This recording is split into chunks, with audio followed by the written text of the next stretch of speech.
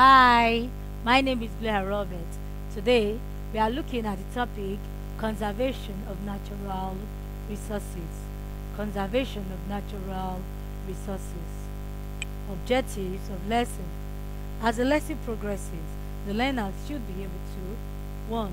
Define conservation of natural resources. 2. State at least 4 reasons for conservation of natural resources. 3. Mention at least 5 natural resources in the environment. 4. State at least 4 benefits of each natural resources. 5. List ways of ensuring conservation of natural resources. And finally, number 6. Mention difficulties limiting the conservation of natural resources. What is conservation of natural resources? Conservation simply means the protection, preservation, and wise use of natural resources in the environment in order to prevent their wastage, ensure their continuous availability, and that their original qualities are maintained just for the use or benefit of mankind. Conservation also involves the planning, controlling, and wise use of natural resources so that they are not exploited or wasted in the environment. So the benefit or the main reason for conservation is actually for the use of mankind, the benefit of mankind. So let's talk about reasons for conservation of natural resources. Number 1 is to prevent the destruction of the natural ecosystem so that all the living things and the non-living things in the environment are not destroyed. Number 2 is to ensure the continuous availability and use of these natural resources, all for the benefit of mankind, especially like in the case of plants, which are used for medicinal purpose. Number 3 here is to provide basis for research purpose. Researchers and scientists are working day in just to find answers to scientific problems, and most of the time they make use of these natural resources for their research. Number 4, for the protection and preservation of rare and valuable organisms in the environment. There are valuable or very important plants and animals in the environment because of their importance to man, and so they need to be protected. Some of them are even few, they can be said to be rare in the environment, so they need to be preserved as well. And lastly but not the least, reason for conservation of natural resources to promote recycling of some of these resources. Some of these resources can be conserved by recycling them so that they can be available to use and reuse time without number. So I want to talk about the meaning of natural resources. Now, what are natural resources? Natural resources are materials that occur naturally in our environment, and so they are needed for the use and sustenance of mankind. There are 2 types of natural resources, namely 1, renewable natural resources, 2, non-renewable natural resources. So we'll be discussing them one after the other, and we'll start by looking at the meaning of, yes, renewable natural resources. Now, renewable resources are those natural resources that can be restored, replaced, or reused in the environment. They can be recovered when used, though they are inexhaustible.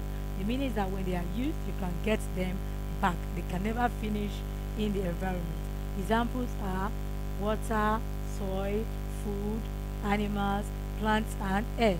Let us list them once again. Water, soil, food, animals, air, and plants. Take note that another name based on this topic for animals is wildlife, and another name for plants is forest. So let's look at the second type, non-renewable resources. These are the natural resources that cannot be restored, cannot be replaced or reused in the environment. They cannot be recovered when they are used, so they can be exhausted. So they are exhaustible, meaning that they can get finished. When you use them, they are gone and gone forever. Examples are mainly mineral resources such as iron, coke, tin, copper, gold, petroleum, and even petroleum products such as kerosene, diesel, natural gas, and so on. Can we list them once again? Yes, I think it's important. Iron, tin, coke, gold, copper, crude oil, petroleum, and their products. Remember their products. Good. So let's move on. We want to look at the methods of conserving natural resources. Number 1 method that can be used for conserving air, water, and soil is to avoid or prevent their pollution. So one method of conserving air, soil, and water is to prevent their pollution. So water pollution, soil pollution, air pollution can be conserved by avoiding their pollution. Number 2, avoid bush burning. When you burn bushes, you tend to burn the plants there, and even the animals there can die, while some of them will even run out of such a place. And so some rare ones or very valuable ones are destroyed in the process. So it's very important that we avoid bush burning to conserve resources. Number 3, legislation or law against indiscriminate use of resources and illegal mining of minerals should be enacted. Yes, indiscriminate use of resources, one way to check it is by making law that can sanction or check people from using resources anyhow. And illegal mining, very bad. Laws can also help to check miners so that they don't do the mining illegally. Number 4 method of conserving natural resources is afforestation and reforestation method. These two processes should be encouraged, while deforestation should be avoided or discouraged. Afforestation here means planting of trees of value. For example, there is a bare land and then you decide to plant trees on such land. That is afforestation. While reforestation, there are plants there, the plants are cut down and then they are replaced by planting of new ones. That is reforestation. While deforestation simply means cutting down of trees of value, and so should be discouraged. Another point that can be used in conserving resources by this, number 5, poaching should be avoided to prevent the extinction or endangering animals of value. Okay, now poaching means illegal killing of animals for gains. Some people just derive joy in killing animals. All right, some of them poach them for the material they can get from their bodies, maybe their horns, their skin, their hinds, and so on. So here is an image showing the poaching of an organism. I think that should be an elephant. Number 6, overgrazing by animals, which may cause soil erosion, should be prevented. Overgrazing is when we have many cattle or herbivores feeding on the few available grasses on a piece of land, and so they can likely finish all the grasses and the land becomes bare.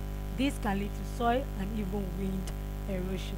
So this should be avoided. Overgrazing should be avoided. Number 7, over-dependent on a particular mineral resources should be discouraged, especially for countries that depend on a particular resources. Some countries depend on crude oil as their main source of revenue. If they can look for other alternatives, I think it will help in making sure the economy of such a country is not destroyed. So over-dependent on a particular mineral resource should be discouraged. And number 8, game and forest reserve should be established. Game reserve where animals are kept, like zoo, forest reserve, so that people can go there for sightseeing, tourism. You can go there for research and so on. So let's talk about the effects of poaching. Remember that poaching is illegal killing of animals for game. It can lead to two things. Number 1, it can lead to extinction. Number 2, it can lead to endangering of organisms. So extinct species, they can simply means elimination of species of organisms. So when we have organisms and these organisms are being pushed over time, they can gradually get eliminated from the environment, meaning they will not exist anymore. Okay, this can also occur during or as a result of competition. So competition too can lead to extinction of organisms. Common example of organism that is extinct now is the dinosaur. They used to exist before, but we are told that they don't exist anymore because they have been extinct from the environment. Another one is that endangered species can also be an effect of poaching. Now poaching, these are species of organisms that are in danger of extinction. They are still in existence, but they are rare. They are very few. Okay, and if humans continue to poach on these few available organisms, they can get or go into extinction. They are rare, and so most times they can also be rare due to natural disaster, epidemics, or even human activities, whereby they kill these animals for their skin, their hinds, their horns, tusks, and so on. Common example of rare or endangered species are leopard, elephant, cheetah, and so on. So, I want to look at the importance of natural resources. Remember, we said we have the renewable and the non-renewable resources. They are very important to us. So, we'll start by looking at water. Water is a source of foods, call them seafood. Foods such as crayfish, fish, lobsters, prawns, and so on are gotten from water bodies. So, water is very, very important because it's a source of employment and income for fishermen and the government. It's also used to generate electricity, and that is called hydroelectrical power. And lastly but not the least, it serves as a means of transportation. It's used in the agricultural industry, that is in farming. It's also used in domestic areas for cooking, bathing, washing, and the rest. And of course, in the industry, most times it is used as coolant. Now, the air as a resource is important. It provides oxygen for animals and carbon dioxide to plants. Number 2, it serves as a source of wind energy, which can be used to power mills. Number 3 here is that it is the habitat of some microorganisms. So microorganisms live in the air. Okay, and lastly, it makes life comfortable and meaningful. Imagine life without air. Of course, no animal will exist. Okay, number 3, the soil. Now, soil supports farming. That means you plant crops on soil. Now, it is the habitat of some organisms like earthworm, termites, and the rest. Now, the soil is a place where buildings are erected. Okay. Next, before the source of mineral resources such as crude oil, tin, gold, and so on. It also supports forests and its resources. So the plants, the trees are found on land, and so on the land we have soil. So let's look at the importance of forest. Don't forget that forest means plants. So plants are source of food. We can get food such as fruits, vegetables, and so on. Of course, meat is not there. Alright, we won't talk of indirectly, whereby we get meat of animals that feed on the plant. But don't take that as an example because meat is not a plant. Number 2, important is that it's a source of employment and income to farmers and government respectively. And of course, number 3, timbers used for making furniture, chairs, tables, and the rest are from forest. They are even used in building.